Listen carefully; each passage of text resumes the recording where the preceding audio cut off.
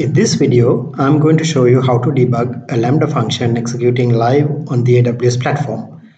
So I already have a Lambda function which is a basic hello world Pojo, which is based on the AWS samples, and I have it configured on my Lambda console, and I'm going to show you its execution with a sample message.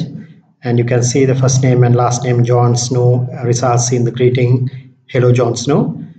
And this is configured using the Java 11 platform, and I'm going to change this to be supporting live debugging. And the first thing I'm going to do is add the SLAppForge debug layer into this function, and I'm going to specify its ARN, which I have copied into the clipboard. And the next step I'm going to do is change the runtime from Java 11 to custom. And the last step to enable remote debugging is to configure 3 environment variables, which I will copy from my script here, which I will talk about next. So the first key is the SLApp key, which is similar to my username, and that's going to be given to you when you register for this functionality on the SLAppForge website.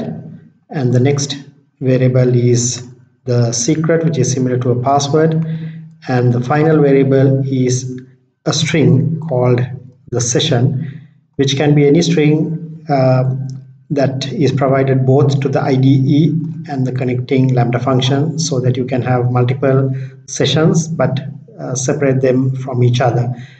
And to make my remote debugging more meaningful, I'm going to increase the default timeout to about 2 minutes, and I'm going to save this function. And on my developer machine, I'm going to run this IDE proxy, which will be a small program connecting through a SLAppForge intermediary server and allowing your IDE to connect to the local host port 5005, over which the proxy will connect you to the live AWS environment. So I'm going to start my remote debugging session, and once the IDE is connected, I'm going to go back into my console and fire up the test request. And the very first time, it might take a couple of seconds for the IDE and the VM to sync, and afterwards your debugging will be much more faster.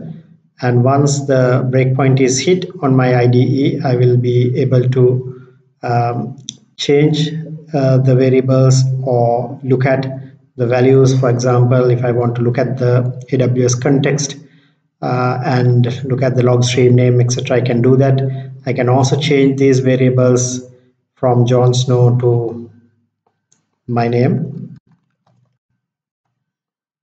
and I can step through to the next line and see what is going to be the greeting at this step. And as you can see, while this happens, my console is blocked on the execution of the function, and I can keep this running up to the default of 15 minutes, which is supported by Lambda. So once my execution seems correct, I let the function continue, and coming back to the console, I can see, okay, my function executed correctly, and I was able to debug. And the next execution will be much faster, and once you trigger the request, you will be able to see the IDE coming up much faster, and you can continue similarly at this stage as well. And for as long as you require, this IDE will be connected to the container which is hosting your Lambda function, and you can continue to debug your function as many times as you want.